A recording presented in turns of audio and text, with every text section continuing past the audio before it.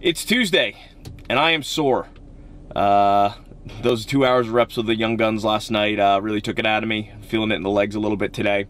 And we got lizards practice tonight, so I want to make sure that I'm fresh for that.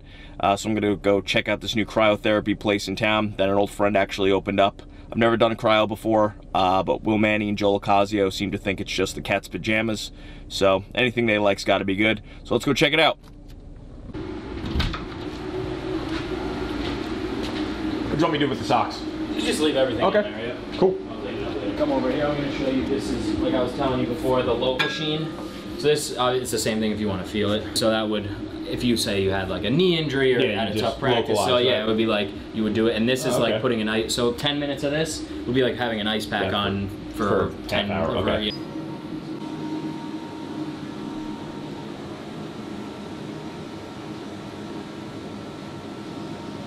All right, let's hop in. A few moments later. My man Colin right here just gave me the full rundown. We got the cryo in. It was awesome. We'll definitely be back. Thanks again to Renew Cryotherapy in Morristown. If you guys are in the area, definitely come check it out. Have a great day. We'll see you again soon. All right. Come by. Thanks a lot, bud. That was actually pretty great. Definitely will be going back to that. My legs feel 10 times better than they did yesterday. I normally have a lot of inflammation in my ankles. Those are feeling really good too. So yeah, pumped to go get a workout in tonight with the Lizards boys. Will Manny, you're onto something with this stuff. Okay guys, today in the kitchen we got something a little bit different. I'm not going to be home tonight because of practice, so I'm going to have to show you guys something a little bit quicker. So we're going to work on an awesome fermented hot sauce that is a real crowd pleaser. Goes great on anything, eggs, pizza, ice cream if you like, whatever. So let's just dive in.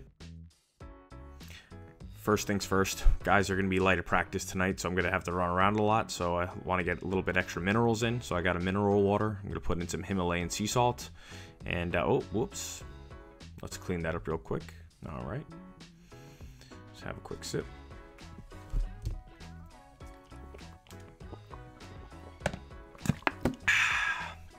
All right. First thing we're gonna get is a red onion and some garlic peeled, fresh red pepper, some hot red peppers, some habaneros, some Aleppo chili, some cardamom pods, some dried chilies, and finally Fresno chilies.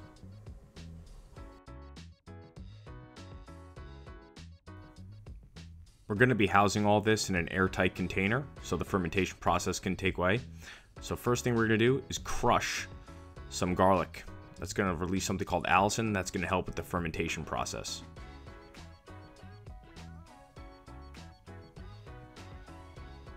Once that's done, we're just going to dice up our red onion any way you like. It could be rough chop, fine chop. Just make sure you peel off the edges.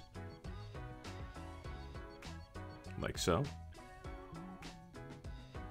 I went with a nice rough chop on this. Totally up to you.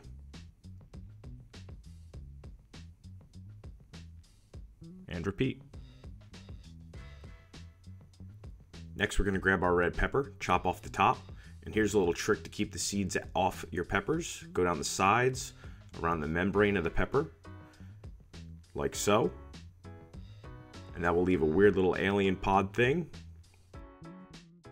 Slice these up any way you see fit, and then just toss them in the jar. Next we're going to grab our Fresno chili, and you'll see the reason why I'm wearing these black gloves now is because if you get these seeds on your hands, they leave a capsaicin oil on there, which is the hot part of the pepper. And if you touch your eyes or anything else, you're going to have a bad time. So I always wear these black gloves when I'm cutting hot peppers. Repeat the process again with your habanero chilies. Doesn't matter if there's a couple seeds left in there, that's okay. It's just going to make our sauce a little bit spicier, so add those as you see fit. I only leave a few in there.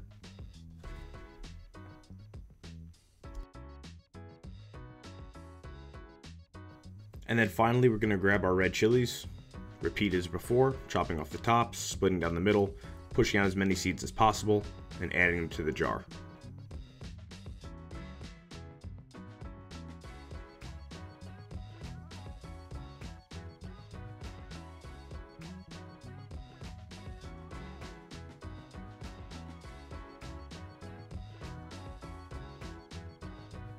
Next, we're going to add our dry ingredients. First thing is our cardamom pods. Grab about 4 or 5 of these, but be careful. They are strong, so don't put in too many. Followed by dried chilies. I think these give a nice smoky flavor to the hot sauce at the end of the day. They're completely optional, however. Then our Aleppo pepper, about a teaspoon of this. I would recommend not skipping this. This is a big flavor ingredient in the sauce.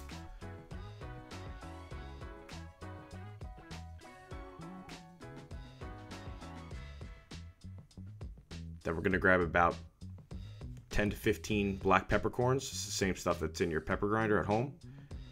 And 6 teaspoons of just regular household table sugar.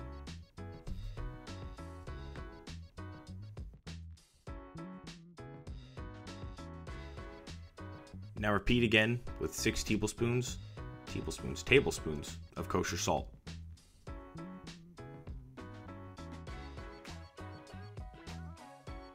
Now we're just going to fill this up with some water. Make sure to leave a little bit of air up top for the fermentation process and for shaking.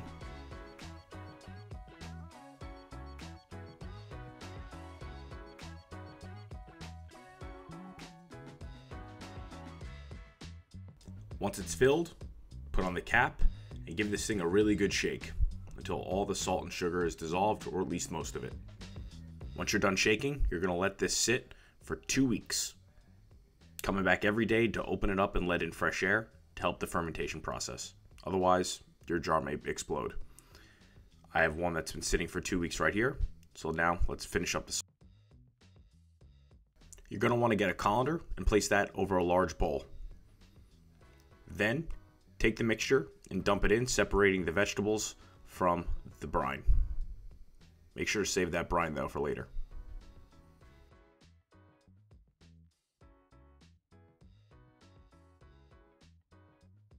Once those are separated, grab your largest blender and toss in the vegetables. Then add a cup to a cup and a half of the brine and get ready to blend.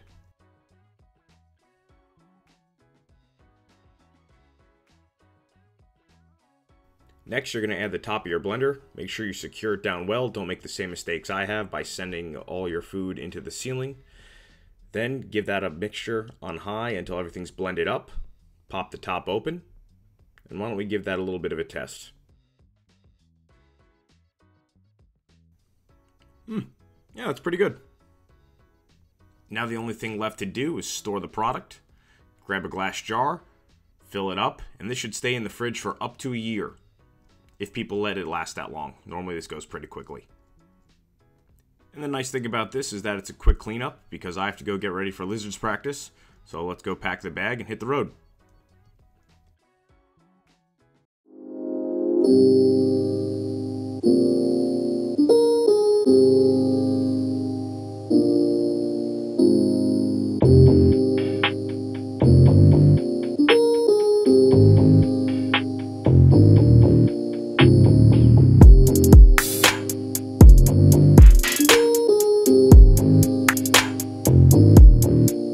Alright, so our bags are packed. We're going to head off to the Long Island Sports Hub for a little Lizards captain practice. Get the dust off the sticks. Got a big game versus Boston this week. It's a must win for us.